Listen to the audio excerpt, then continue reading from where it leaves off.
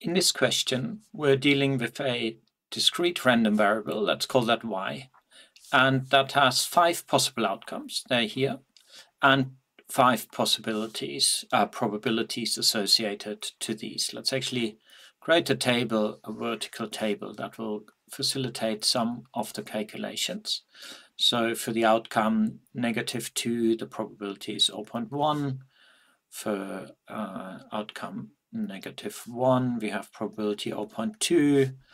For outcome 0, we have 0.4, and then for 1, we have 0.2, and for 2, 0.1. So the first question is just calculate the expected value. So question A, the expected value of y is the sum of all possible outcomes of the probability of that outcome times the outcome. So let's just calculate an extra column here where we calculate this term py times y. So we get -0.2, -0.2, 0, and 0.2, and 0.2 again, because 2 times 0.1 is 0.2. So that is p of y times y, and the expected value is just the sum over all of these. And if you calculate the sum here, just think about the sum here, and that is just 0. So the expected value is 0. Let's move to part B of the question. More generally, a discrete random variable y is said to be symmetric around 0 if the probability of outcome C is the same as the probability of outcome -C. And let's just use the benefit of colors. So we have, let's say C is 1, then -C is -1, and we see in this case the probabilities are the same, 0.2 for both. And then we'll look at if C is 2, then -C is -2, and the probabilities for these in this case are the same. So this is what we call a symmetric around 0 distribution. So using the definition of the expected value of y, show that the mean of such a variable must be 0. So let's do that in blue. So using the definition of the expected value of y, so we can think about here, that is the sum. Let's write the sum out. We can sort of separate that into 3 bits. All the values of y that are smaller than 0, and over all of these we calculate py times y, then plus, so that is basically these 2 elements in this distribution, then plus the probability of 0 times 0, that is this bit, plus, and now we sum over all values larger than 0, the probability of y times y.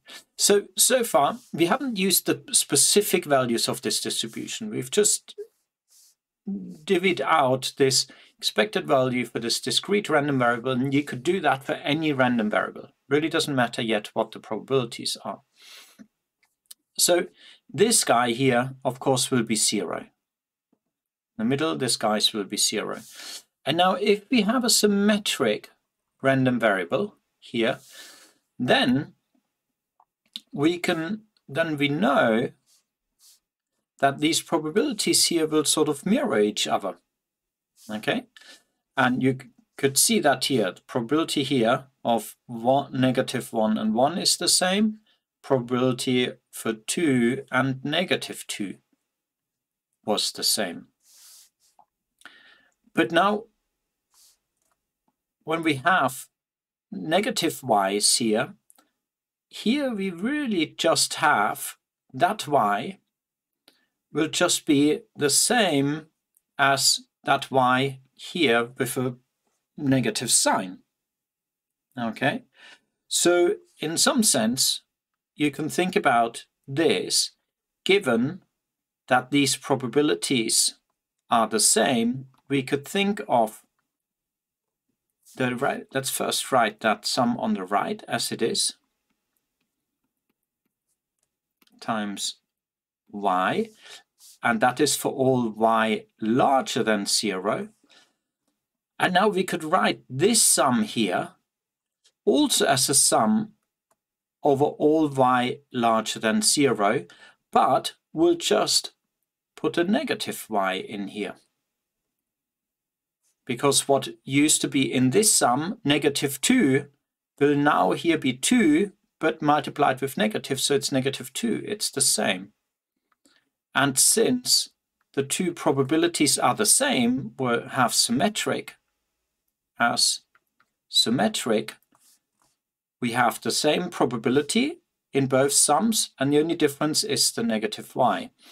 And now you can perhaps see what we get here. We basically can write this as the sum of py, and now we take first that y and then minus y for all y larger than 0. And of course we can see from here that this is the sum for all y larger than 0 of py times, well, this term is just 0, right? Times 0, and that is 0. So if you have a symmetric distribution around 0, then you know that the expected value of that distribution has to be 0.